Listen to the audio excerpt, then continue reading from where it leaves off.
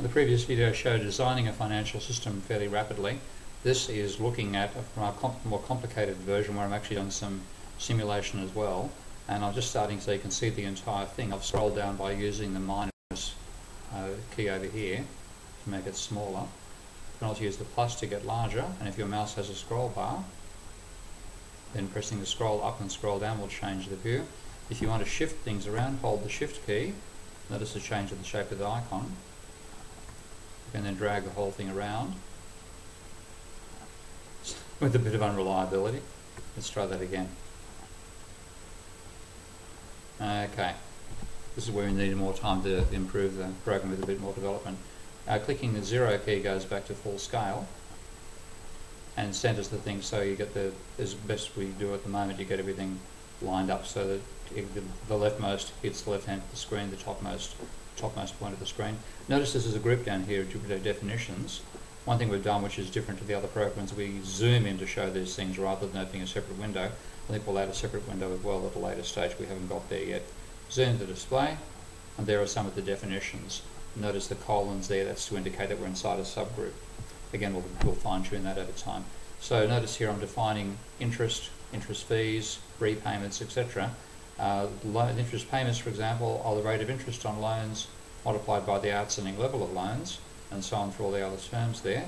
Let's go back to the 0 scale. How did I define those? Well, one trick we have in the program, which we're going to improve over time, is if I right-click on one of those icons, I can copy a variable, but that's a flow, and I can then here right-click and copy.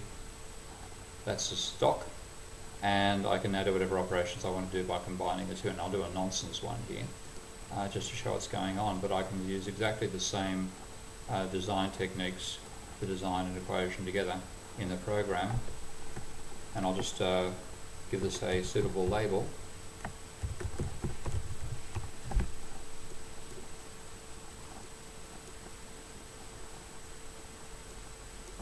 Well, that's what's involved in making your definitions. So right-click to choose an object. If you right-click inside, you get to open the Godley table, but if you right-click on a particular flow, then you can bring that out and take a look at that as well. Now I'll just run a rubber band around these lot, group them, and then delete the group. Let's just simulate this particular model.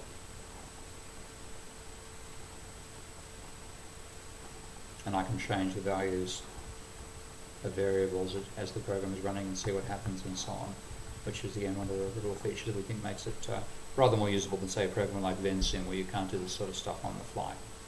Okay, that's all do. I hope that gives you some idea of what Minsky can do. What else can I talk about here before I stop chatting? These buttons here were when we didn't have mode-based clicking. So in the past you had to click on move before you could move, click on wire before you could draw a wire, click on lasso before you grabbed it.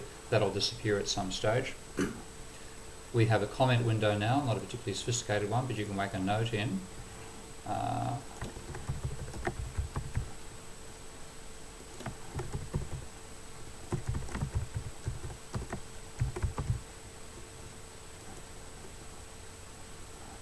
And that note to be multi-line as well. I haven't shown that there, but let's just go through and edit that.